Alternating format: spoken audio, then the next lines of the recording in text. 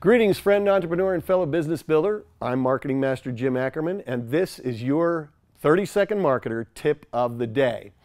We've talked a lot over the last several tips about features and benefits, and I want to keep doing that today. How do you write in benefit language, and how do you not worry about the way you combine your features and benefits? Well, there's a simple way to do that, and I call that writing from the point of you.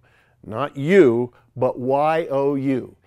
If you will start your marketing statements with either the word you or a verb, you will automatically be in benefit language, whether you're talking about a benefit or a feature. In other words, if you can say you will grow, you will learn, you will experience, you're going to be in benefit language. You will enjoy, or leave off the you and simply say earn, learn, grow, enjoy, experience, those kinds of things, you will be in benefit language. Why? Well, my 5th grade English teacher, Mrs. Hummer, would have told you that when you use a verb at the beginning of a sentence, the subject of the sentence is understood to be you.